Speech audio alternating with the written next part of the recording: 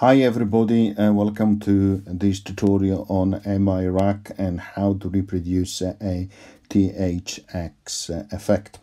The THX effect, if you don't know what it stands for the High Fidelity Audio-Visual Reproduction Standards for theaters where movies are actually played and so on.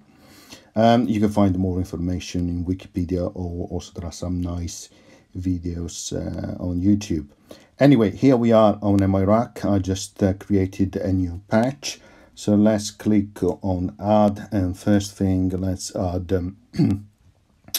a mixer, which will come handy later on.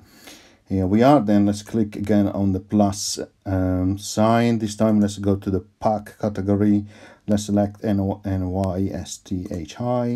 and let's scroll down right towards the bottom where we can see the module which we are interested on. So let's see where it is. It's called Deepnote THX Effect Simulator. Here it is. So let's click add to patch. So the first thing I want to do is to play straight away to get you to know what it sounds like. So select connect the left and right output of that module into the mixer, and the same for the mixer into the audio out as usual. And let's click on the start button and let's see what it sounds like.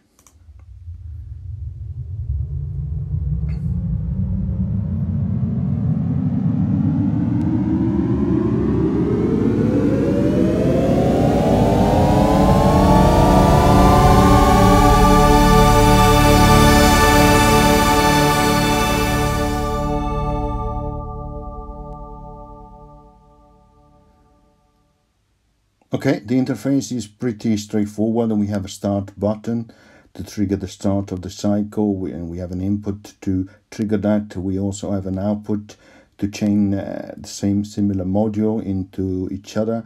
Then we have an attack rate, which is good to change the shape of the attack. We have the time for the duration of the cycle, and then we have 4 different frequencies.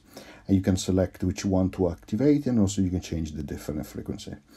I'm not going into the explanation of the algorithms and how it works. Of course, if you double click on the module, click on the view manual, there it gives you additional information, and also how to, it explains also how to use CV to control time and frequency in the formula that is applied down here.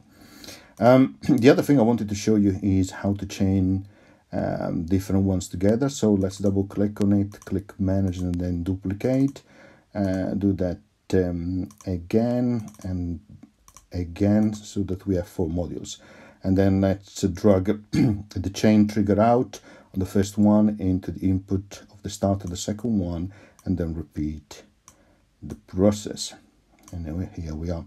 Then let's connect the left and right output into the mixer for each of the modules, like so. And lastly, then let's play a little bit with the parameters. So let's change, for example, the duration cycle, some shorter than others.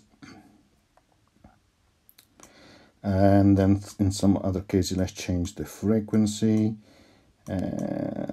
so that we can hear some differences. And also, let's don't enable all the frequency for each of the modules, but let's do that progressively, something like that. Let's see what it sounds like.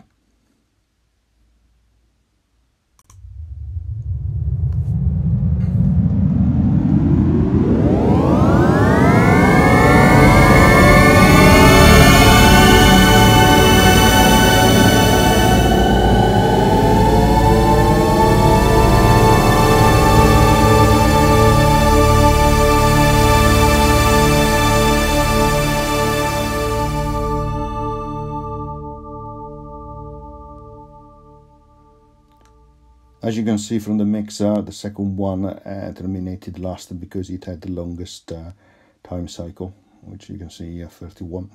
One thing to note is, I don't know if you saw, but the CPU usage went up almost to 70%. I think it hit 68%, and there was also some crackly noise.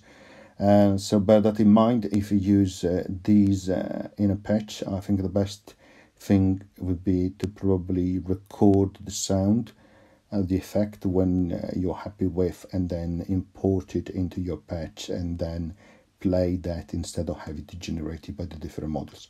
Anyway, I think this is a great little modules, which is nice to be able to reproduce the effect. I hope you enjoyed, and see you next time. Bye.